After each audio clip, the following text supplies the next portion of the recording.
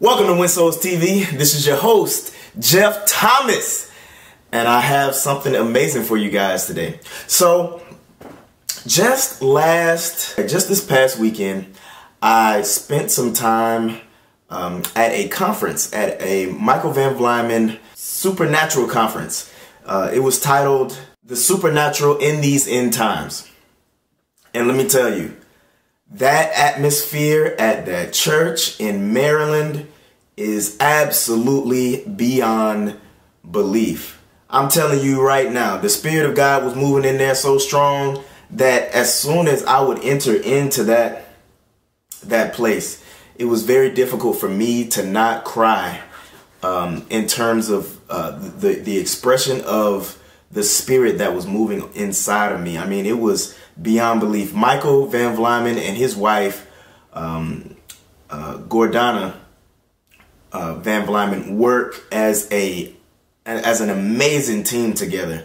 And Lord, I just hope that the Lord just continues to bless them and both of their ministries and their anointings and their calling and everything. But while there was a prayer of impartation that they had given out. And let me tell you, I had always been struggling with entering in concerning waiting on God.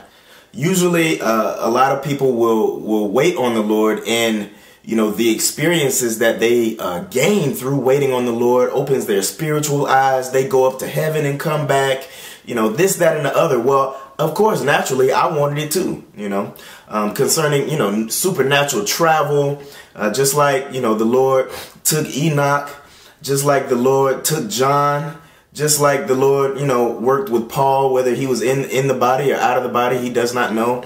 All of those specific things. I want those experiences as well, you know. So I go to the conference and everything, and he's just sharing these amazing testimonies, and I wanted a piece of that too. This video is titled, How to Wait on the Lord. And it's 3 simple steps.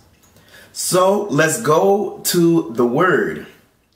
The Word tells us in Matthew 6:6, but when you pray, go into your room, close the door, and pray to your Father who is unseen. Then your Father who sees what is done in secret will reward you. Now, you know, you read that and you just kind of glance over it, you know, like that's, you know, whatever, you know, maybe you do want your quiet time with the Lord, so get in the room and close the door. Do not take that for granted, because that is step number 1. Go into a quiet room, close that door, and prepare yourself for something intimate with the Lord. Step number 2. Some people have a prayer chair. Some people get in the bed to do this. Some people lie on the floor. For me, I've done 2 of those, lying on the bed and lying on the floor. But regardless of whatever it is that you do, you want to get into a comfortable position to where you can wait on the Lord. It can be on your knees. It can be on the floor. But be in a position to where your body is configured in such a way that it is not a distraction to you when it comes to focusing solely on the Lord.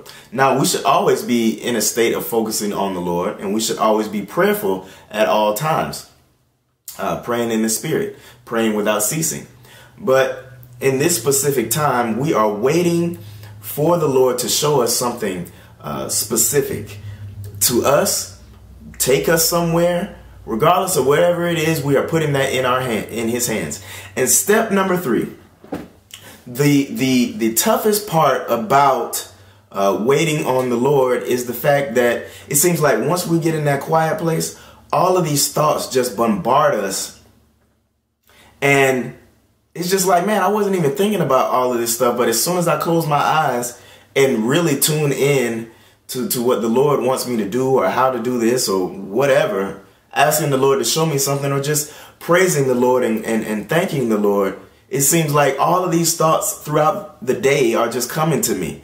Oh, well, I got to take care of this. I got to do that. And that was my biggest struggle, quieting my own mind. But there is a pastor And I just recently watched one of his videos. His name is Tom Loud, and I will put the video in the description, the link to the video in the description.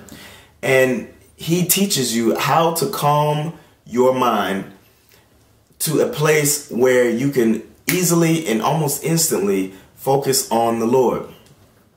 And you can do this throughout the day. You can do this while you're waiting on the Lord. You can do this whenever you want to. But the first part of part number 3 is quieting your mind. So you tell your mind, you take authority over your mind. Mind, I put you in submission to my spirit. And then part 2 of step number 3 is spirit, take me to the Father. Take me to the Father. And while you are in that rested position, your mind is now in a place where it is in submission to the Spirit, which is literally the Holy Spirit. And so now you're asking the Holy Spirit to take you to the Father. And by doing that, now that pathway to where usually you have to wrestle with your mind, you have to try and beat it into submission in order to solely focus on the Lord while you're waiting on him. Now you don't have that. So now it's an immediate, pathway to the Lord, and your focus is solely on the Lord now to focus. So step number 1 was get into a quiet place, close the door behind you, nobody with you. 2, get comfy. And then 3, silence your mind and put it into submission, because the mind is the part of the soul that Satan likes to attack us with. So with that said, I really hope that blesses you guys. And please, begin waiting on the Lord just to see what he has to show you guys. And also, if you have not gotten this book, go get this book, Waiting on God by Michael Van Vlymen. This book will bless you. And if you want deeper experiences with the Lord, this is definitely the way to go. And then if you want a deeper understanding of what waiting on God is, this is the way to go. You guys be blessed and have a good one.